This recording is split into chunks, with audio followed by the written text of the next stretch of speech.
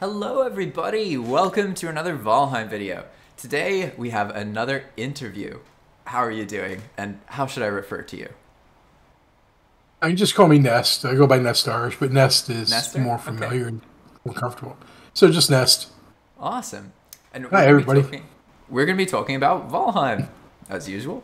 So what I want to focus on is I want to hear your Valheim story. And the best place to start with everyone's Valheim story is before Valheim. So could you tell me a little bit about like what were you doing before you played Valheim? What kinds of games were you interested in? What were you playing and what were your just general feelings about gaming before Valheim came into your life? Well, I've been a big MMO fan.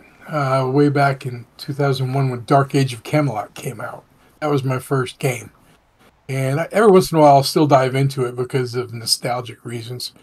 But I went on, everybody did WoW, I did WoW, and other games as well.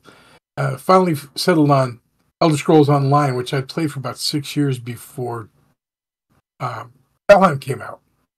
I was big into that as well. Really enjoyed the game. I enjoyed the community aspect of it and being able to just create some online friends and hang out with people with similar interests and just kind of have fun and enjoy the game itself. And then Valheim came out, and I wasn't sure about it, but a friend of mine actually gifted me the game a week after it came out. And the second I played it, I knew this was it. This was a great game. So much fun, so much to do. It's just fantastic. So that's pretty much my Valheim story. So out of curiosity, did you play the other Elder Scrolls games much before Elder Scrolls Online? Skyrim, I did. I did Skyrim and a little bit of Morrowind, Hmm. but not much of the others. I have gotten those games since then. I just haven't had a chance to play them. Oh, if you ever get a chance. So the original Daggerfall it's really hard to get into, but someone remade it in Unity and it has full mod support. And I played it recently as a first time player, and holy shit, it shocked me. I get it now. I get where Elder Scrolls came from, and so this isn't anything to do with Valheim, but almost all Valheim players like Elder Uh, Scrolls. So realistically, Absolutely. And I appreciate the tip. I am definitely going to have to try that out. yeah, it's quite cool, and there's a lot of mods that you can add to it to make it a little bit more modern. But it's something I like studying that game because I'm into game development and I want to develop games. I'm not quite there yet, but one of the things that I'm fascinated by Daggerfall Unity is that they basically have a lot of 2D sprites that they move like this, so it gives you the impression of 3D, but it's not. It's 2D, and what was so shocking to me is playing it. I felt like I was playing Oblivion, like fighting just normally, and Oh, sometimes really? the enemy would dodge, and I was like, I can have fun playing a 2D sprite combat? I had no idea. But yeah, just because you mentioned Elder Scrolls and stuff, it's definitely worth checking out. But I am I don't want to definitely get going to go check it out. too off the topic of Valheim. So you started with, did you play with your friend? Because he gifted it to you? Yes, actually, yeah. It was a surprise. I didn't expect her to do it, and we played with a few other people. She doesn't play it as much anymore. She's into a lot of other games, but she'll still come in. She came back for AshLands, but yeah, she and I played with her husband and my son for a while, and then a bunch of other people that we know, and we still have that community where we hang out and jump in and play together on a different server, one that's built for us that we did a while back, and it's still a lot of fun with them. And that's the best aspect of the game, friends. It really has that cooperative element to it, that's quite yeah, it's quite fascinating. So you mentioned specifically, you could tell immediately something was different about Valheim. Can you elaborate more? What do you mean by that? The feel of the game, the combat was. I enjoyed the combat. It was smooth to me. It was very smooth. I liked it a lot. The look, I actually wasn't sure about the look at first, but it just very quickly grew on me. I just loved the feel of it. The lighting is amazing in that game. To be honest with you, it's fantastic. And just the way you could building is so much fun. That's really my favorite part of the game, to be fair. But it doesn't throw you into the lion's den immediately. You start off, especially when you don't know what you're doing as a new player. You don't. There's not a steep learning curve, but it can be. It will be tough as you go down. And I like how they laid that out as well. They didn't throw everything in your face at once. You got to get comfortable with the game and develop and create what you need for your play style. And it was just a nice, easy, peaceful feeling. And the music was great too. I'll be at work sometimes and I'll just throw on a loop of 10-hour loop of the Meadows music and just kind of keep my blood pressure down at work. So the total package was fantastic. So what happened? What happened next for you? Well, because of the video series really that you've put out, I'm getting into learning how to mod. I do have a private server now that I want to have friends come on, but I want to be able to set it up so we can use different things. I want to be able to put my own dungeons in there, for example. I want to build a starting town around the spawn point, the main spawn point, so people that come in can have a little bit of an edge when they come in, but I'm not going to make it. I'm not going to hold their hand through the game, especially the few that have never played it. I want them to experience it the way that you and I did. So I'm getting into that. I'm learning. It's kind of tough. I'm not going to lie, but I enjoy the challenge, and I enjoy it. And I've learned a lot from, like I said before we started, the videos you put out. I really appreciate them because it's just been so helpful. And I really want to get into that and learn more about how to write the scripts and put them, where to put them, first of all, in the config files. So things like that, that's next for me. And I'm looking forward to the Deep North, too. That's awesome. And that's the exact role I'm trying to play, because I know nothing about this stuff, to be honest. And what's funny is it puts me in a good position to make tutorials for beginners, because most of the others, have you participated in the Valheim world editing server much on Discord? I go there quite frequently, and I just look and see, and I try to be like a sponge and absorb whatever I can in the chat, and in the different channels they have in there, just so I don't crash the server, and so I can learn and be better at it. So, but it's a learning process, but I enjoy it. Yeah, I mean it's definitely challenging. It's like. But something I've noticed is most of the people who really know what they're doing, they know too much. They're too technical. So like from the beginner's perspective, it's unapproachable. So my role is sort of to help mesh these different expertises, let's say. And because I really don't, I mean, like compared to like Raka and Dakar and Yere and these others, I know nothing about how stuff works. Like the way I make scripts is by looking at other people's scripts and taking bits and Frankensteining them together, and then I'll show it to someone and they'll be like, why are you doing like these 20 lines of things that you can just do this one value for? And I'm like, oh, I didn't know that. You know? Wow. Yeah, now I'm scared. No, it always starts off simple and then things become complex over time.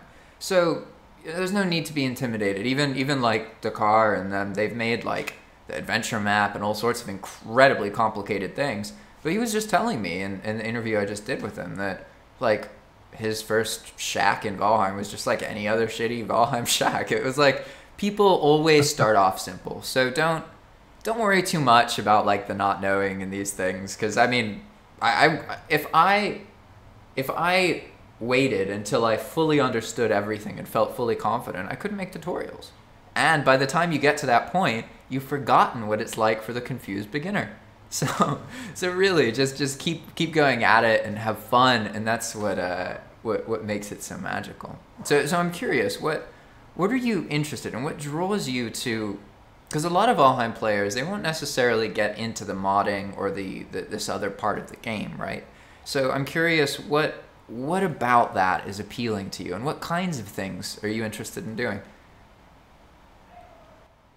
I like the idea, especially with a dedicated server, to keep bringing people back.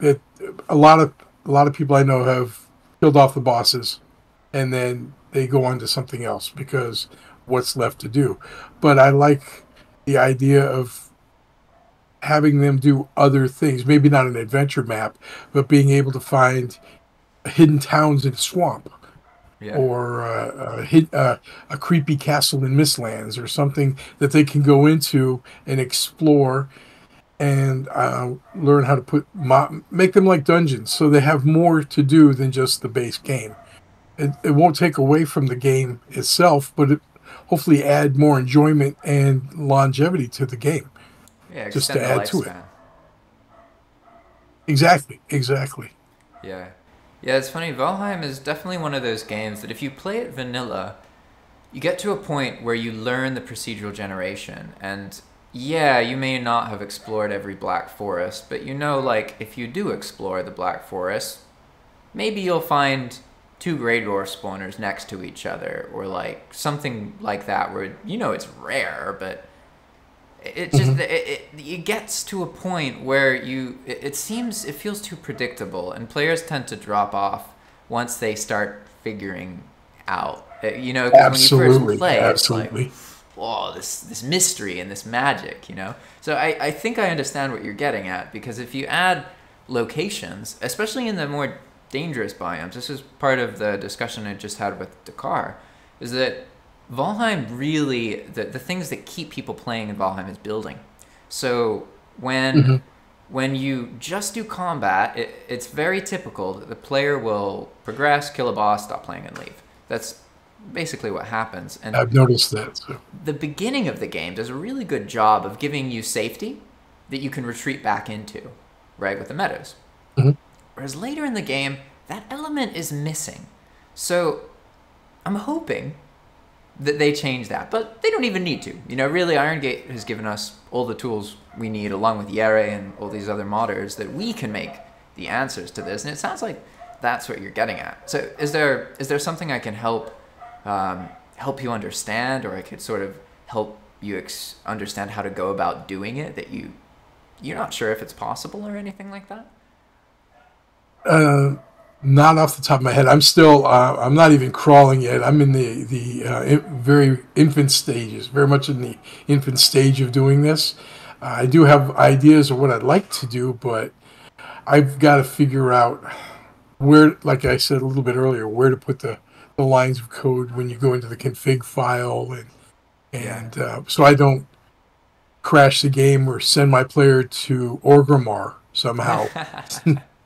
Well, the good news is, at least if you're talking about expand world prefabs, most of the time, if you crash it, it's just going to break all of your changes. You don't, because expand world prefabs is a text config file and it is scripting, but you don't actually put it in the game itself. It's loaded on top of the game. So it's very hard to actually like break the game, because you'll normally just break all of your scripts. So basically, you'll add Gotcha. something and then Well, you that's get some error messages in the log and like nothing happens. Although, don't get me wrong, it is possible to cause infinite loops, which will crash your server. But then you just disable the script, and it, like, you can't really break the game. You can just cause it to restart, and then you have to disable your script. You're not gonna, like, you know, screw up the world file with expand world prefab so extensively that, you know, you butcher it. At least I haven't all heard of right. that That's good to happening. know. Maybe you could be the first, but Challenge accepted. One question I do have: is it possible to alter the world with expand world prefab, for example, and make new locations, but the people that come into the server don't have to have the mods enabled? They can come in at vanilla. I have some friends that don't like mods and they won't mod, yeah. and I'd still like them to be able to join in and play. Is that something that is possible? Yeah, so, okay, terrain is off limits. You can't add new biomes. You can't, like, make it so there's a custom biome without them having something. But you can add, basically there's ways to convert blueprints into expand world prefab scripts. So it's possible, for example, to have a server where when you place a workbench, the server automatically builds a hut on top of it, and that's totally vanilla. As far as adding blueprints to the spawning mechanism of the server, I'm not sure. Unfortunately, I don't know the answer to that. I know that you can make it so you basically add your own locations to the random world generation. So you can make it so your castle is one of the possible things that shows up in that particular biome. But I'm not completely sure if that's possible with Expand World prefabs, because in general with Expand World prefabs, you can modify the data file and you can modify the prefab file, but when it actually gets to the locations themselves, I'm not sure. So I can't give you a definite answer, but I can tell you that you can make Expand World prefabs build things. So for example, let's say that you want to replace an existing location, maybe 1/10 of the time, with your custom location. The way that would work basically with Expand World prefabs and be vanilla friendly is like when the player gets sort of near the location and it generates, one of the items in that location can act as a trigger, which will then cause everything to get wiped and deleted, and then cause your thing to get built there. But it'll look a bit weird. So like the player will sort of see a building like demolish and get built, because you have to react to what the player does with Expand World prefabs. You can't just alter the game so that when they load the area for the first time, it is different. Does that make sense? Yes, it does. Totally makes sense. It'd be kind of funny to hear their reactions if they saw as they run up a building just explodes and then a new one takes its place. Yeah. That would be kind of just. I'd be interested to hear what they said. All right, that's cool. Thank you for answering that. Yeah, and again, I could be wrong about that, because I know you can add locations. You can literally, it's pretty easy to add a blueprint to the list of locations that the game will generate.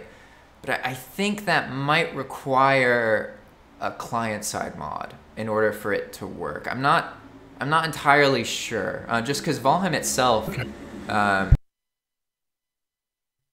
Valheim itself doesn't have a way to look at blueprints. So like when you convert a blueprint, for example, to Expand World prefabs, basically what's happening is you take all of the pieces from the blueprint and then you tie them to a trigger, and then it'll build it basically in steps. But it's literally manually spawning every piece. It doesn't know that that's a location. It just knows once this happens, do this and build all these pieces and snap them together and make the thing. So you can make that happen relative to a center point. So, and you can like cover it all up with visual effects. So like, you know, they load the thing, and then after like 10 seconds, the tower off in the distance gets struck by a lightning bolt and there's a huge explosion. And then when the mist clears, it's a totally different building. That you can do. That's kind of cool. I actually like that idea. Yeah, so that would be totally possible with vanilla friendly clients. But the things you want are doable. And really with Expand World prefabs, cool. The only hard limits really are like you can't cause new biomes to occur. You could alter the biomes by reacting to the vegetation and replacing it with other stuff. So you can make, for example, your Black Forest can half the trees get deleted when they spawn, so it's thinner and more instance friendly. You can do that sort of stuff. But as far as actual biomes, you can't do that. And anything in the UI, so like the player's inventory, the player's skills, it doesn't exist as far as the server is concerned. It's all handled completely locally. So that's off limits. But any item on the ground, items in chests, anything in the game server, that's all able to be manipulated. And really it's all about figuring out what's your trigger going to be, and then what are you going to do in response to that trigger. That's pretty much the basics of it. I'm even more excited to dive into it now. Thanks. Yeah. So I'm curious. What do you think? I'm going to ask you a question. What do you think is going to happen with the Deep North? The I like Deep to hear North. other people's ideas. I'm not really sure, to be honest. I mean, I have a so like I have this belief with Valheim that the endgame stuff really it's not going to be experienced by the vast majority of Valheim players. It serves as like something to keep players feeling like they haven't done everything, which keeps the game more immersive. But in general, at least what I noticed with AshLands is when it actually launched, most of the players, this is just my opinion, I could be wrong about it, most of the players joined to play AshLands. But all that they really end up doing is doing another Valheim playthrough and stopping before AshLands. So the Deep North, I'm sure, will be a cool biome. Don't get me wrong. Like, personally, I like Ashlands a lot. I don't like the vanilla experience just because of, like, how tricky it is to build there. But I did my Ashlands playthrough on my server, at least. There's basically, it's a no map, no portal world. So, of course, doing Ashlands with no portals is, like, it's really challenging, That's right? brutal. Yeah, exactly. And like even getting the materials there to build anything, it's really, really challenging. So I did that vanilla, and I was like, this is not an experience people are gonna enjoy or even get to most of the time. So I changed it. So instead of that, there's like a pre-built arterial path. So you can basically progress down this path, and the further you get down the path, that is your progression. So by the time you get all the way to the Ashlands, I mean, you had to pass through MistLands, pass through mobs and these things. You can't just run there straight away, right? And that Right. experience was really cool. But as far as the Deep North itself goes, I only know what Irongate has said in interviews, and they've indicated that it's going to be like the biome with the most stuff given because it's the end biome. So they've indicated that like okay, for Ashlands, for example, they didn't have some daggers. They had the axes, but they didn't make a point to do a new type of every single weapon. Whereas, at least in one of the interviews I watched, they were like, well, in the end, there should be one of everything because it's the end, you know? It's where everything is. Right. Absolutely. And they also have that same attitude with the build pieces. So supposedly, I mean, in the interview with, I think it was with Grimm, they basically were being asked about the Ashlands build pieces, and his response was, oh, just wait till the Deep North. That's where all of the rest of them are. So my impression is that Deep North is going to unlock a lot of building stuff. Ashlands gave us loads of build pieces already, so even if they just give us that many again, that would be awesome. But as far as excitement in these things go, I honestly don't, I'm not really that fussed about it. Like, I was really interested in the Ashlands, but then I had this experience with the server where I had this server, the Path to Ashlands, and it was all about preparing for the Ashlands, right? And it taught me a lot about Valheim players, and it's my cat. Basically, Friend. yeah, what happened is that people would join the server to prepare for Ashlands, right? But then when Ashlands came out, the server died. Everyone left. like, and basically Okay. it's because in Valheim, the game is more about preparing than actually doing. So if you observe That's players, true. they will often prepare for things that they never end up doing, like tamers and breeders, for example. People will set situations up where they basically get an unlimited supply of leather scraps and boar meat and these things, and then like they stop playing.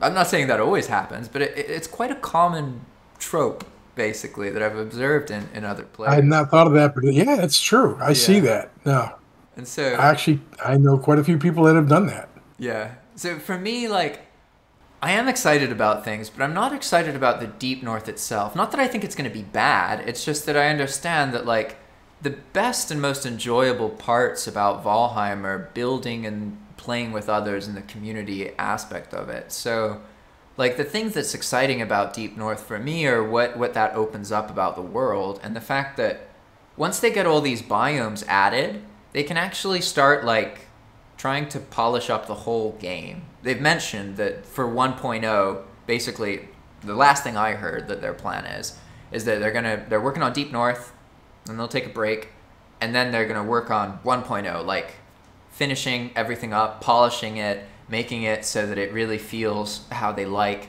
Because of the way Valheim was developed, they were sort of forced to focus a lot once it became popular on just optimizing. And I know people don't think that they did that, but for the first like year or two, really, it was all just optimizing, trying to fix terrain problems, make it so terrain doesn't cause lag, all this kind of stuff. And that was like where a lot of their time went. So for me, I'm more excited about what do they mean by polishing it? Like, that's the sort of thing I want to see what they do. And like, they've talked about updating the ocean biome and make it more like dangerous and interesting, and like that for me seems interesting because the ocean you interact with in between everything. It's a fundamental part of the experience, whereas the endgame areas, they are really cool, but again, for the vast majority of players, they're never going to experience them. So from a game development perspective, it's just not as interesting to me, because I know, like, for example, when I try and get people to join a server from making YouTube videos, you could spend hundreds of hours making really cool stuff in the AshLands, and yeah, you might get a player or two, but that's it.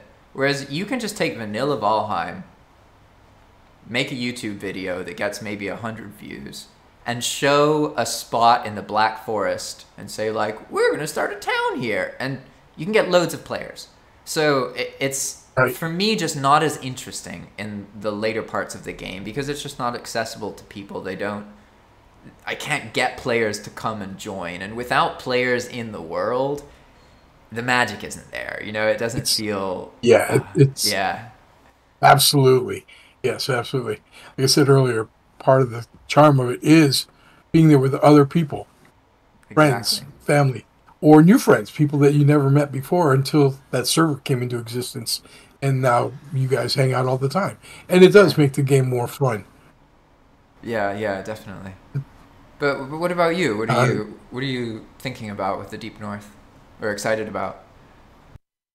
A couple of things. One thing, I really hope with the new mobs are going to add no more wolves, no more werewolves, please. I'm done with everybody hates wolves. Anybody that's played the game, gone into the mountains the first time, knows how much you hate wolves. Please, no more wolves. But I think for the end game boss, the final boss, I want to see something different. I don't want to go get 3 dragon eggs. I don't want to get 9 pieces of a bell to assemble to a ring to bring the boss. I would like to see something like trials, where the first trial you go to, you have to go in. I don't know how they could do it, but maybe you go into a zone where the first trial are Yetis you have to beat, and they're mini bosses, kind of. And you'd have to, and that would almost have to require more people to come in because of the difficulty level. Then once you finish that, then you could go on to something else, like maybe Frost Giants would be their next step in the progression. Things along the Viking mythology and anything cold. And as it progressed, maybe the final boss could be Fenris. I believe that wolf's name, the giant wolf. I said no more wolves, but that would be an exception because that would be a cool boss to fight. Something along those lines, instead of just I need to go grab some ancient seeds, or I need to go get some deer head. Just do something like that. But I'm hoping. I'm not sure if you're familiar with the game Planet Crafter, but that is a very fun game. I haven't heard that game, or I haven't played it. It's an amazing. It's a chill game because there's no monsters to fight. It's a nice change of pace if you want to just kind of decompress from all the stress from fighting. But when they went from early access to 1.0, they polished a lot, but they added a lot too, to everything, and it was just fantastic. And I'm hoping that when they go to 1.0 for Valheim, they do the same thing. Yes, they polish, like you were talking about, polishing everything, but that doesn't mean they can't add more content and not necessarily new biomes and new bosses, but little things, quality of life things. Maybe add a kit you can carry with you that you can repair your armor out in the field or your weapon, something like that. Um, Little things like that. So I'm hoping for things along those lines, but I'm looking forward to the Great North because I grew up in the state of Florida and I'm tired of the heat. I want cold. So Yeah, AshLands is certainly quite a hot place, isn't it? yeah, so but I like the exploration part of the game and that will be fun. That's why I've loved Ashlands. It's brutal, but it's fun to Yeah, it's explore very fun to everything. explore, definitely. Yeah. I honestly, I love the AshLands itself. It's just the mechanism of making it more approachable to players is the part that's a bit weird. But as far as the assets go, the locations, the monsters, the variety, their attacks, I loved it. Like really, the when MistLands came out, I liked MistLands, but I didn't. I don't know. It's very beautiful. The mist.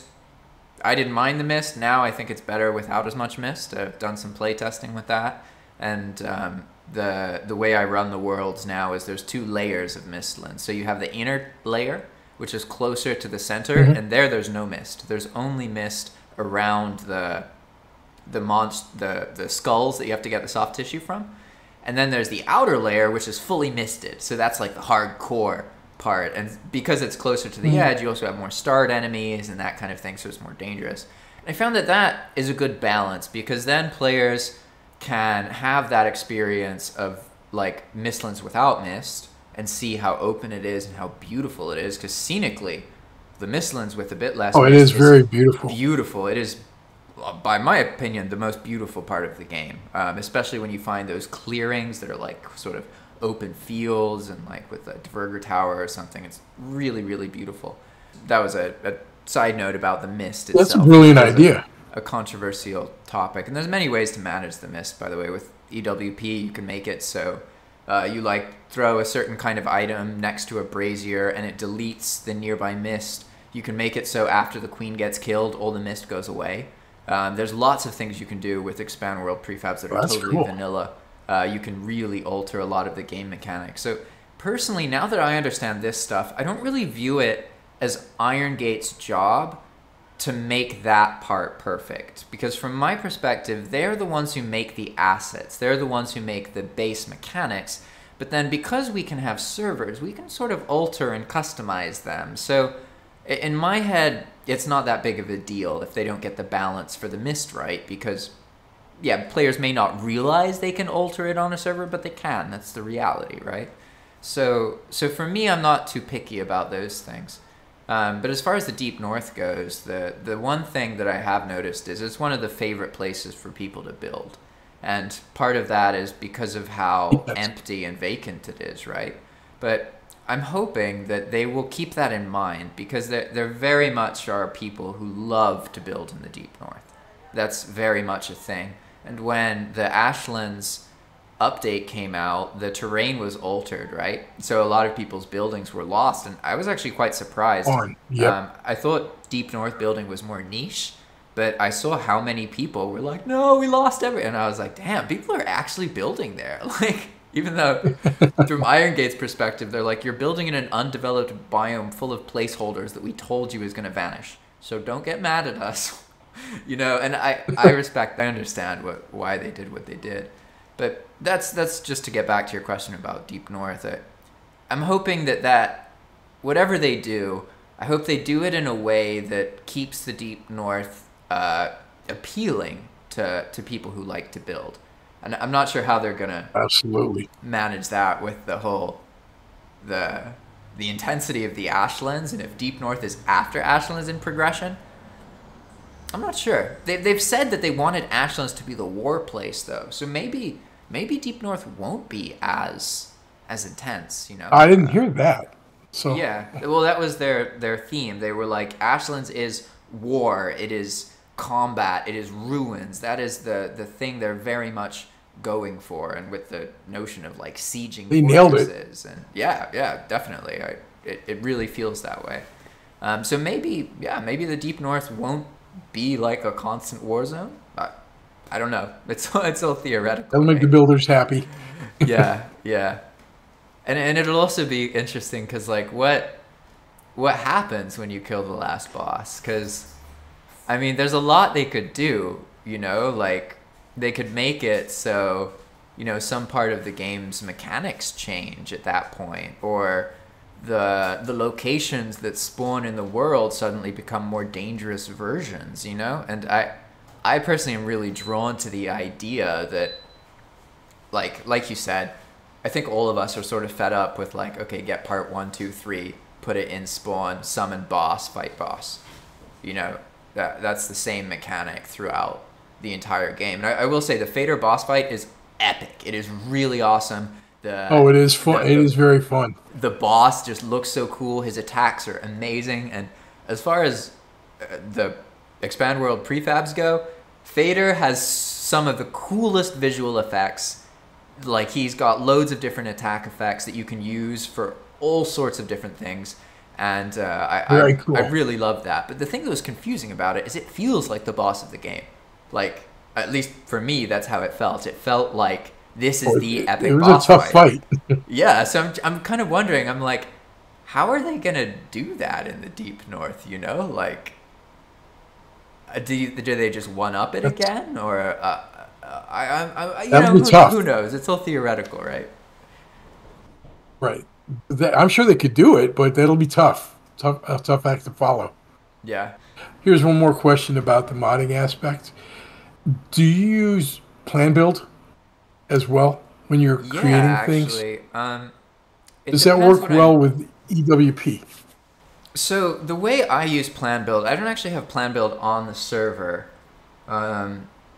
You can have Planbuild on your server in a way where other people don't have to have it, as far as I know. But the way I use Planbuild is when I'm trying to make really expansive stuff. So for example, when I made the Sky Path, which is like a path that weaves in and out of the MistLands and then goes all the way to the AshLands. I mean, it's in the sky, it has to be invincible, otherwise it would fall apart, right? Or you'd need all the stabilization, Right. and then what if a player breaks part of it? Then like it's useless, right? So it has to be invincible, and it has to go extremely long distances. So for stuff like that, Planbuild is phenomenal. It's really, really useful. But I don't use Planbuild when I'm actually playing. I only use Planbuild for world building. And it's not required, because you can use Infinity Hammer to place Planbuild blueprints. So it depends what you're trying to do. Like if you have a building that you've already built and you want to save it, the best way is with Planbuild. Like as far as I know, it really is the most intuitive. Once you learn how to use it, it's pretty fast. It's confusing at first, but once you learn, like, okay, what does the center point do? What do the snap point markers do? How do I select everything? How do I save it? Where does it get stored on the computer? Where's the blueprints folder? Once you get all that stuff down, it's pretty intuitive to use, and it's very, very useful. So I use it for server building, but not for actual playing. But it does have features like that. Like if you play on a Planbuild server, as many modded servers, they do that. You can literally like go into a house and then click on the little blueprint, and it puts it in your folder, and then you have the blueprint for that house. So there's a lot of really useful features that Planbuild can do, and it also has this whole ghost building system where you can basically have a chest, and you build your place, but you're just building like an image of it, basically. So you wear this special item that makes you see the pieces as if they're there, but they're not actually there. And then you build a special chest. And so you'll build the ghost image of your place and everything.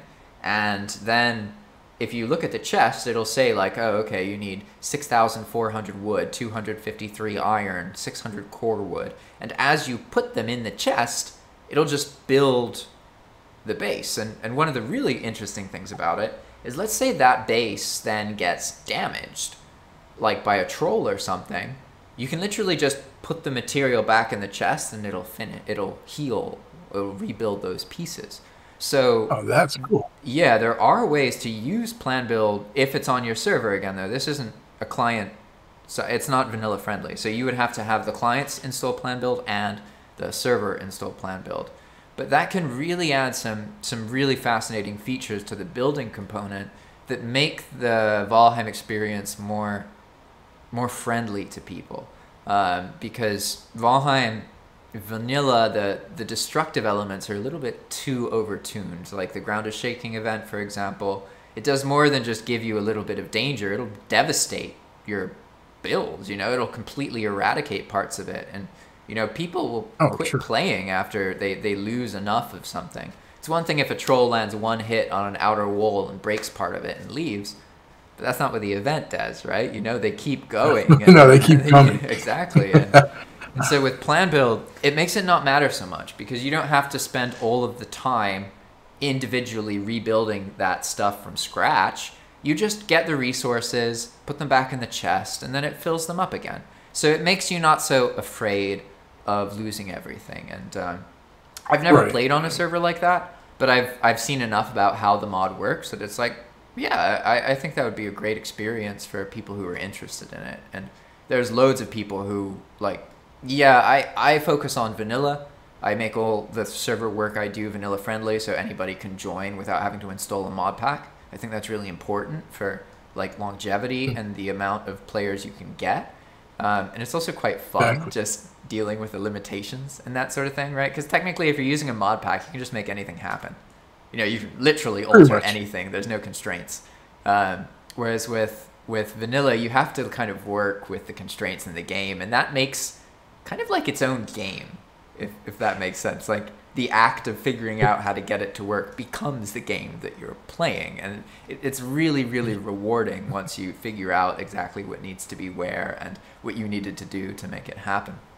So yeah, just to answer your question, I don't use Planbuild like on my actual playing experiences, but it's a very critical component for server building. Like if you mentioned like building a town so that people can play in it, you could go about having your own playthrough and doing it vanilla, but that would take so long that by the time you finish the town, you're probably sort of done with that playthrough for now. You need to take a break and do something else. Whereas if you use Planbuild, you could make a whole town in a week, and you can like move buildings around and place them other places. And like from the server running perspective, people on the Path to AshLands server would often overbuild. They'd build too close to each other and make the communal areas unplayable. And all they had to do is just Planbuild, to take the server down, put it on my local computer, use Planbuild, copy the building, just move it 100 yards away. Like you can't do that in base Valheim. You have to rebuild the whole thing from scratch. You know what I mean? You can't just shift a building to the left. So in that way, Planbuild it's critical for server building and world building. Really, it adds features that are just so much deeper than what other things do. Whereas if you're placing blueprints, then you don't really need Planbuild. You can just use Infinity Hammer to place the blueprints, and it works fine. Ah, cool. That's good to know. I appreciate the tips and the advice. Yeah, just wait till you watch the interview with Dakar. It's I can't.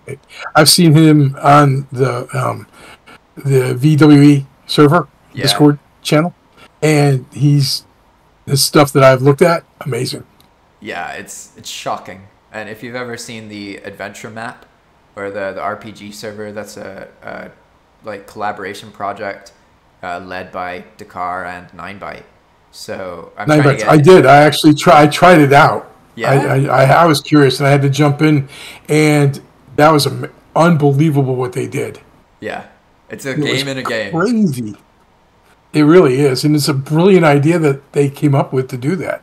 Yeah, and that's all in the interview. He talks about like what led to that and how they met and all that. So I haven't actually joined the server though. I just know about it. So could you tell me what was it like when you joined? I've seen imagery of it and I've seen some video, but I haven't actually taken the time because I know like this isn't something I'll just do for an hour. Like when I'm not playing any games and I want to play something for a couple weeks, I'll do that. But I'm not ready for that yet. I'm too busy right now. It was a lot of fun because there was a linear progression that I really enjoyed, and that was one thing why I was asking you about adding things to the server, because I want to make it more replayable and keep people interested. And that actually was the first thing that made me think about replayability with and bringing people back, keeping them on the server, Yeah. because there's so much to do and so many locations to go to. And there's one point where you have to make a brand new character, and you go in there and you have to take a path alongside a mountain, and you start to freeze. But they've placed every so often campfires that allow you to warm up so you don't die, Yeah. which I Yeah. thought was a really nice touch that they did that. But going from town to town and interacting with some of the quests that they have in there, very, very cool. I'm not going to spoil anything for you, but it added an element to the game that isn't there. Yeah. It was no longer just a survival game. There were things to do.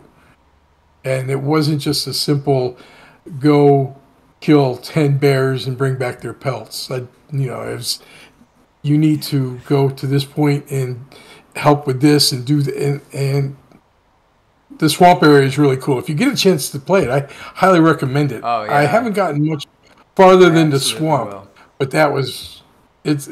they did a great job, and it looks amazing.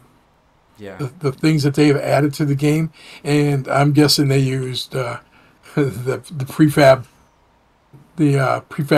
mods for that. They had to Yeah. have, because it's just Yeah, so you got to tip he your was hat to telling them. me basically that a lot of stuff they've done there, it really wasn't possible like a year ago. It's because of some things that Yere has added that enable you to do stuff. Because correct me if I'm wrong, but you don't need mods to play on that server, right? Or to like you can just add as a No, you world don't. file, right? Yeah, Hmm. that's fascinating. It's definitely something I wanna check out. Maybe I'll like make some content about it somehow, or find like a group of people to do it with at some point and do some kind of event. Maybe you could help me actually with. There's this issue I've noticed where I want to get people aware of the things that are possible with expand world prefabs and that sort of thing. And I'm making a lot of the tutorials, but the thing about the tutorials is for the average Valheim player, they're not really that relevant. So I'm trying to figure out like how can I make something that is relevant but doesn't necessarily show them how to do it, but shows them, holy crap, that's really cool. I always wanted that. Like, is there anything in particular that you think is like, wow, if Jack made a video about this, like, Maybe well, that's gonna be tough because I'm still learning about all of those mods myself. But maybe a showcase of things that you can do, not telling them how to do it, just saying, have you ever wanted to do this to a town? Or have you ever wanted to have a home inside a cave, for example? Or, when you're building, if you dig that hole, there you can't dig underground. Unlike in Shrouded, you can't dig; it's not voxel. But with the prefab, world prefab, expanded world prefab, you can do that. If I'm not mistaken, correct? You can make it so you can basically build an ice mountain, for example, and have a home inside the mountain with what you've built. Is that correct? sort of like you can't alter the way terrain only has one place in Valheim. So the terrain Right. is always going to be it's sort of like 2D in that sense. Like you can't have terrain with more terrain on top. There has to be one terrain level. But you can make it so that like assets go on top of it, right? And so you could make a Right. mechanism for vanilla players to spawn rocks above to make a cave. Makes sense? Whereas in normal Yes. Valheim, you would need a mod to spawn the non-buildable assets. But with Expand World Prefabs, you could make it so when the player places a workbench and then they place a forge right next to it, or for example, let's say they just place a workbench and then they say the word, cave, then the rock spawns 20 feet above the workbench. You can make things that you normally require mods for happen, using expand world prefabs. Again, as long as you're using an existing thing, like a workbench or any piece in the game, and an interaction from the player as the trigger, then you can have the game put other things on top, and you're not limited to what the player can do. So yes, you could make a cave or a tunnel system, but you couldn't alter the fact that the terrain only has one level. Because the game itself has... Right, but you give the illusion of being underground. Yes, exactly. So the game maybe itself, if you could showcase that. Yeah, and as you were speaking, I realized, like, just a showcase video of what's possible with expand world prefabs with no explaining at all. It could literally be like, here's an example of what you can do. Here's another example. Here's another example. Purely to show all the different kinds of mechanisms that are possible. And I haven't done a video like that. I've always thought about how to show them how to make it. But it's almost like a demo. Like, this is possible, this is possible, this is possible. And it's like, if I time it right, I could make it so the video starts and it does something you think is impossible. And then it does something you think is even more impossible. And then it shows something that you think is even more impossible, you know, and it just keeps boom, boom, boom. And that sounds like a good idea. I don't know if this is something that Expand World Prefab can do, but can you make it so you can tame a troll, for example? Yes. So it's not that you can tame the troll, but the way the summoning system I made, you can download this. It's in the configs in the Valheim World editing group. But basically, you take trophies and you throw them on the floor. And if you throw 3 trophies on the floor and then you say summon, it summons that monster, but it's aggressive. But then if you throw 6 trophies on the floor and you say summon, it summons that monster, but it's tamed. It's friendly to you. So you can literally... See, that's cool. Yeah, it's really cool, and it makes it so you can make that would be perfect guards. in your showcase. Yeah. That's something... I think I don't remember if I made a video about the summoning system or not. I started with Expand World Prefabs with more sort of experimental stuff. Whereas now I have like ulterior motives. I'm trying to get people to actually get interested and do things, right? I'm not just like, oh, look at this cool thing. But yeah, that's very easy actually, because the tamed, it's just a field. So you can very easily make it so any monster in the game. I don't know how it works with bosses, but I mean, on the server I run, you can summon a friendly Valkyrie. Like, the thing is, they don't follow you. So they're just like other enemies. They have like a home spot that is where you spawned them, and they'll stay around that area, and they may chase something away. So you could like have them chase something away for long enough that you get them somewhere else, but it's more complicated to like have them follow you the way a wolf can follow you, for example. Maybe you could like take that component of the wolf and put it in a monster. I'm not sure. I haven't done that. For my purposes, for the summoning system, the idea is to give usage to trophies because they're trash material for most trophies. Pretty much. Yeah, they are. There's I mean, how many deer heads can you put on a wall? Yeah, exactly. So there's two mechanisms I'm using to deal with the trophies. One is the summoning system. So let's say you want deer meat and you have deer trophies. Well, you just summon a deer and kill it, and then you get the loot. Because everything's 2-starred. So when you summon something with 3 trophies, it summons an aggressive 2-star version of that monster. So it gives a way to convert trophies into the resources that the monster drops, which makes the trophies like have a use, right? And then additionally, I added a raid system, and I'm still working on this, getting it. That's one of the videos I'm making actually, because I've encountered that there's a lot of conflict between players with progression, because one player progressing on the server alters everyone else's progression. Even if you have character-based progression, that doesn't really matter, because once you get to kill Yugluth, there's going to be goblins in the meadows at night for everybody. And that's a game-breaking experience for the people who are still in the meadows and haven't. So, like, from my perspective, that's bad game development. You shouldn't give players the ability to just play normally, and in doing so, they screw over the others on the server. So what I did is I made it so that basically you turn raids off, but instead of having no raids, the way it works is any trophy that is associated with a raid will, when you place it, run a chance every 10 minutes or every minute, I don't remember what exactly I set it up for, to summon that raid. And it's completely independent of character progression and everything else. So you could have like that's a level 2 character, and if they get a charred trophy and they put it on their wall, technically they have a small chance for that charred raid. But then if they get 10 charred trophies, they're going to get that raid. So it gives you a way to add more value, add more usage to the trophies, but also make it so that the players can opt into raids. And I think that's an important part, because I've found that a lot of the builders on my server, for example, they do want some chaos. They do want things to attack their base, but when they're ready for it, it needs to be consensual.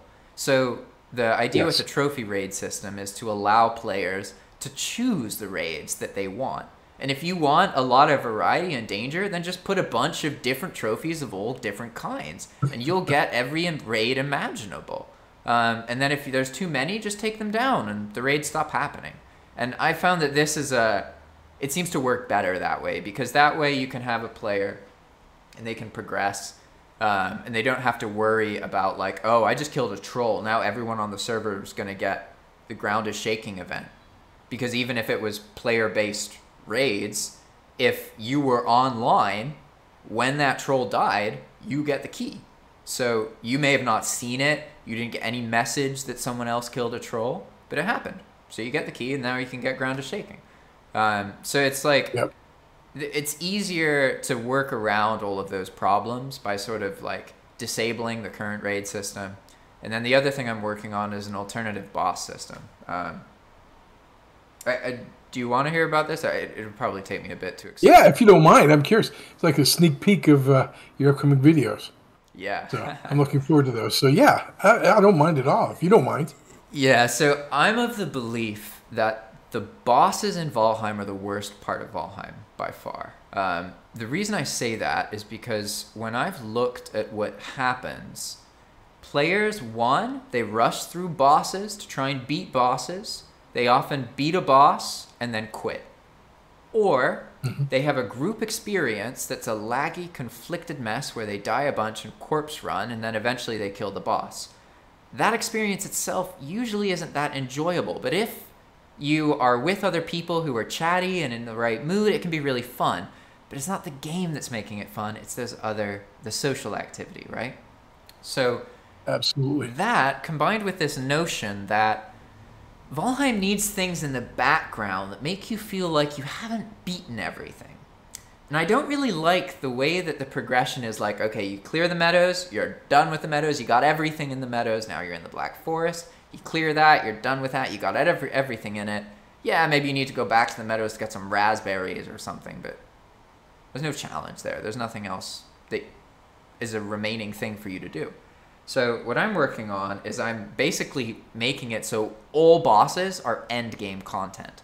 So you don't progress through killing bosses. Instead, you find the boss altar, and there is a riddle. There's like a rune stone with a special magical chest.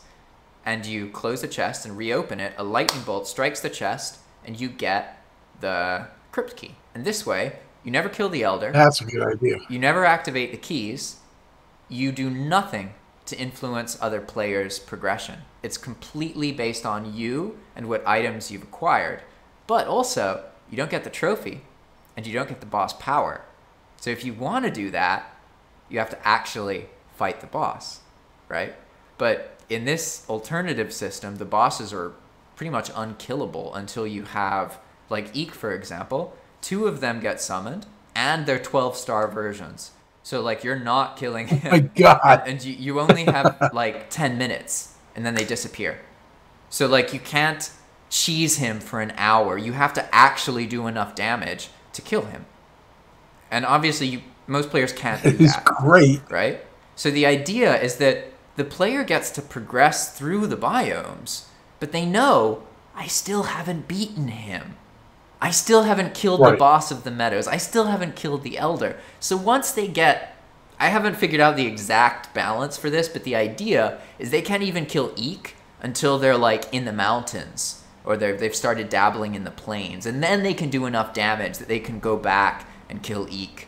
And like that way the bosses have this effect of like being this thing in the background that adds to the end game experience, and you get the, like, I mean, Eek's power is it's crazy good. It's like probably the best power in the game, to be honest, because you can just run, and the stamina from that is incredibly useful. Obviously, Bone Masters is also really good, but some of the boss powers are like really powerful, right? So the idea is to push them out of the player's experience, and also as part of this again, this system has a lot of different components, because in order for people to actually use my chests, the bosses have to slaughter them, because they're just going to play how they're used to playing, right? So if I let them, and I don't make Eek hard, they're not going to do my alternative way to kill Eek. They're just going to kill Eek, because all you need is 3 deer trophies, or 2, whatever it is, and like a crude bow. Right. You know, he's got like 100 health, whatever it is, and he's dead. He's like a really disappointing boss in the long scheme of things. At first, he's really badass, and the music's epic, and it's awesome getting killed by his lightning once or twice, but ultimately, if you have any sense of what I see what you're saying. Yeah, he's just not a threat, right? And he looks so cool and so epic, and he's the guardian of the woods and stuff. So why is you just kill him naked with a crude bow? You know, it's like, for me, that's world breaking. It just doesn't fit, right? So that's why basically I've made it so when one player summons the boss, it's an incredibly hard version of the boss. But if there's 2 players present when the boss is spawned, it's a little bit weaker. And if there's 3 players present, it's even weaker. And if there's 4, then it's the weakest version of that boss. And the idea here is that the boss experience has to deal with the reality that combat in multiplayer in Valheim is very laggy. So no matter how you square that, that's going to cause a problem. And the reality is, if you bring an incompetent player, they're going to cause more harm to everybody else's experience, simply because their presence increases lag and it increases the boss's health. So it creates a scenario where, yes, maybe having more players helps, but technically, logistically, the more players, the more challenging the boss fight. They get more health, and they also, you have to deal with the fact that it can look like he shot a lightning bolt there, and you were over there, but you still died. He teleported to you and killed you through some lag shit. You know what I mean? So the idea is to rework it so that the mere presence of a player makes the fight more manageable, even if it's laggy, by reducing the health of the boss instead of increasing the health of the boss. But you can see how that doesn't work unless the boss with 1 player is incredibly strong. Because if the boss with 1 player is normal, then like it's already too weak. So if you just make it weaker and weaker with each player, I mean, it's just not as magical. And like for me, again, I've noticed that like something magical happens in a game when you think you can do something and you go try and do it and you just get slaughtered. And then you go and you do other stuff and you come back later when you're stronger and you're able to do it that time, right? So that's what I'm trying to capture with the alternative boss progression system, is to make it so that players are, 1, they get something to go back to. You know, you progress through the meadows, you get the pickaxe, you get the swamp key, you can get iron, you can have the whole Valheim experience without the bosses. And then when you and your friends are really ready, you can start practicing to kill that boss, but it's not something you can just do once. It's too challenging and too intense. But by having these time limits where the boss vanishes if you don't kill him fast enough, I can prevent the players from wasting too much of their time. Because I'm sure you've had this experience where, like, you'll go with a group of people to play, and it's like hours, and it's kind of like, usually what happens is like 1 or 2 players do most of the damage, and everyone else just sort of corpse runs their way over there and dies, and corpse runs again, and it's a mess, you know what I mean? So, and that's another thing, you can remove skill removal completely. So like in base Valheim, the most you can remove skill removal is 1%. So you'll always lose 1%, even if the slider is all the way down. But if you actually like add a cron job to set the key manually every time a player joins and the server starts, you can make it so you don't lose any skills. But unfortunately, it does seem to be sort of hard coded, as far as I know, that your level will get reset to 0 experience. So like, let's say you're level 90 and you die, you're not going to go to level 89, but you will lose all of your progress for the level. And I find that that's more, it makes it so death isn't artificially a bad thing. I don't know why they are convinced that they have to punish that would be a good players trade-off, though, to be honest with you.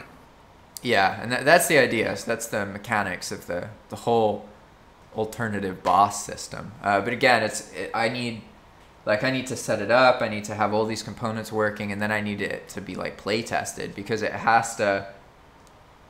Yeah, it's complicated, because if the player doesn't know this is a thing, they just quit. Like, you know, they spawn an Eek, and there's 2 of them, and they gank him, and they're just like, nope. So they have to, like, you have to communicate with the players and give them options. And like, in my case, the way it works is like, there's only one place you can go to summon Eek, and like, you go there and there's a warning. And like, I was trying to get it so Odin spawns, and he's like, wait, don't do this, wait. But I haven't figured out how to get it to trigger properly, because Odin's really cool, because that would be very cool, that sort of thing. And like, what I found is, with these custom servers, it's really useful for you to know vanilla Valheim inside out. So you know, like, okay, a normal Valheim player will join, they'll do this, then this, then this, then this. And instead of, because like, anytime you modify something, you also have to teach the player that it's modified, otherwise they won't do it. And say that you've modified 100 things, players aren't going to read 100 different rules. They're just going to play, you know? So you have to make the game teach them the modification. Make sense? And that part Yes, it does. And that would be the tricky part. Exactly. Yeah, it can be quite tricky. So that's why I set it up. So like, okay, they go to the thing, and at first it was like, all right, there's this chest thing and this runestone. So you can read the runestone, and it's very obvious, oh, if I put these things in the chest, I'll get the boss's treasure. But I could just go kill 2 deer. You know? So I'm going to go do that instead of go do what it wants me to do. And then, but then you do that, and you just get ganked, and you're like, all right, now I do, right? So you have to, you have to really keep in mind how people play, and make it so the act of playing normally teaches them the modifications. Otherwise, you're just going to make a bunch of changes, and most of your players won't interact with them. So that part's been really fun. But again, you need to play test things, and that's something that people sort of struggle with, because they'll make a bunch of changes, but then like, they need actual other people to play them and try them. You know, and maybe you have 1 or 2 friends, or maybe if you're lucky, 5 or 6 people who like Valheim, but it's genuinely quite challenging for like average people who don't have YouTube channels and these things to actually get playtesting done. So I'm in a unique position where I can get things playtested, and that's definitely quite exciting. So that's the alternative boss progression system. I like that. That is actually very, very cool, and I would like to see that when it gets done, because that makes the game more playable. Makes it where you're not just what we just talked about. It's more entertaining that way. Yeah. So that would be cool. That's the whole notion with the Path of Magic server, is it's like huge changes to Valheim's mechanics, but in a way where you learn them by trying to do things normally. And because I noticed, as I mentioned earlier, what happens with Valheim is once the player gets to a point where they can predict what's happening, yeah, everyone says that everything should be fair and predictable. I don't buy that. I don't think that's actually true. You need the right level of unpredictability, because then the person has that feeling of, I don't know what's going to happen. And it's really important for immersion that they don't quite get it. Especially if they think they get it, and then they have an experience that's like, oh, no, I don't get it, right? So that's that's the whole idea with the Path of Magic server, is constantly remind the player, this isn't the Valheim you're used to. And there's lots of different things, like it has a loot system, but not like epic loot. So most of the time, it's just normal. But every now and then, you'll get a tasty mead, or like the Fenring Hood. Every 10,000th kill, there's a chance. Like, I'm not saying you have to kill 10,000 things, but there's these really low probabilities that when they happen, they're like, whoa, they feel special, basically. So like there's a whole bunch of things I've added like that. Like you can make it so the game reacts to the ragdoll of the enemy disappearing by spawning something. So basically you can make any item in the game have a 1 out of 10,000 chance to spawn in the meadows when anything is killed in the meadows. And then if anything is killed in the Black Forest, something else. So I basically set it up so that there's not just the boss progression, you can also get lucky. Let's say you're killing things in the meadows. There's a 1 in 1,000th chance that you'll just get a hard antler as a drop, right? So technically, I mean, somebody could kill 10 deer and one of them drops a hard antler. But these things are like, they're supplementary. You can't really tell players, because if they know too much, they'll try and game it. And that's why, like, I found that common drop rates don't work at all. You have to have really rare drops, because that way it's too tedious to just try and get it to happen. But if you're playing normally, it just happens naturally, right? And you can do the same thing with... so another part of the Path to Magic server is that it has modifications to the cultivator, the hoe, and the hammer, and all these. So, like, you're literally making a path, and then every now and then you'll get one of the best stamina food in the game. Just one. So you can't, like, make more of it out of that, but you have that 120 stamina until you run out of it that one time. And, like, so you can add all these little things that just happen, and they spice things up. They keep it so, like, yeah, you're building, and then every, 1 out of every 200 times you build something, a pile of 20 wood shows up. It just helps you build a little more. That sort of thing. It helps add some nuance to it. Yeah, and that's something that the players on my server really helped me with, because at first the dropper weights were too common and you could just like spam click stuff to make it happen. And so I basically kept adjusting them as the players were playing until they were like, yeah, it feels good now. It doesn't happen enough that it's often, but when it does happen, you're like, whoa! You get this little buzz of like, yeah, that's awesome. And well, everybody loves rare drops. Yeah, yeah. But I didn't make it so, like, you can get anything in the game, but there are certain things, like the whole Fenring set, because this server I play on it's all about, like, figuring out how to make the Valheim experience kind of as immersive as possible. So it's a no map, no portal server, which already makes it much more challenging. But it's also on very hard combat, so you get wrecked, right? But that was a problem, because then people completely stopped using the block system, because you just die in one shot, and it's really hard. On very hard, the blocking and heavy armor is basically negated. It doesn't work. So everybody was using like ranged and magic. Yeah, it's just too much damage. So you can't, like, you have to keep your block skill above like 80 and use the best shields in the game. And like blocking is a big part of the game for most people. So that element makes very hard just not manageable. So one of the things I did is I made it so any block gives you a bubble shield for 1 minute, provided you can survive that first hit, which means that you have to have enough health to not get killed by that, and then you'll get a bubble shield. And once you have the bubble shield, the parrying system works much more effectively. And the bubble shield may only have 100 health, which in vanilla Valheim is a lot, but in very hard mode, a Grey Dwarf Brute will one-hit you. Like, even if you have armor and stuff, it'll just wreck you, right? So by having a bubble shield, even if you take a 900 damage hit, it'll break the shield and you won't die. but that next hit will kill you unless you block again. Right. So it makes this, like, what I like in games, I won't get too much into this, but basically I view game development as we've been copying Dungeons and Dragons religiously, and we need to get over that shit. It's been like 20, 30 years, and we're still using these ancient archetypes that are based off of a tabletop RPG. And we took some of the best parts of that, and we just threw them away. Like, there were these things called Dungeon Masters. And we were like, no, the computer's the Dungeon Master now. But what if every server had a player whose whole job is to make it as interesting as possible for all the other players? And they had superpowers. Oh, sure. You know, like, there's so many things that can be done with that. But the thing I was getting at is that all games have this archaic health system where it's like, okay, you have 100 health, gets to 0, you die. Strong enemies do more damage, others do less. But it makes a problem occur, because once you get strong enough, how threatening is a neck to you? You can literally just sit there, nothing can happen to you, right? I don't think that that's good for a gameplay immersion experience. What I believe is that everything should have the potential to kill you. Everything. However, with knowledge and with better gear, you can, as long as you're paying attention, stop that from happening.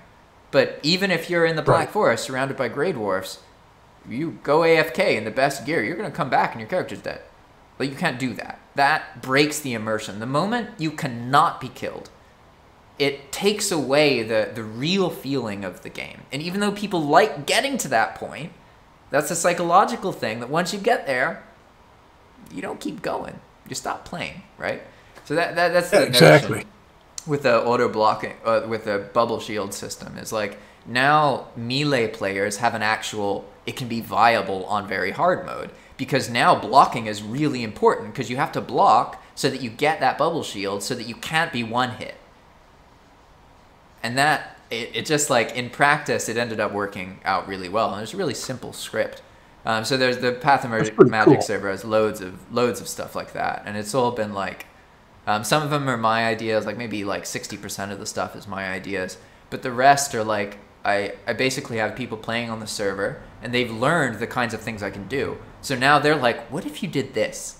Like, one of the players was like, what if fire made plants? And I was like, shit, that would be really interesting, because what happens when players play places, they end up destroying all the vegetation and taking it all away, and it never grows back. But with Expand World prefabs, you can make birds drop plants. You can make them spawn on the ground. You can make it so everything's on a delay. So when something is removed, as long as nothing's built next to it, you know, an hour later it shows back up again as a little shrub. You can actually make regrowing vegetation in the game. And that's what I did on the server. So now, when you make a lot of fire, it literally respawns assets that are used to that biome. So if you spread fire in the meadows, it'll make birch trees and beech trees and bushes occasionally.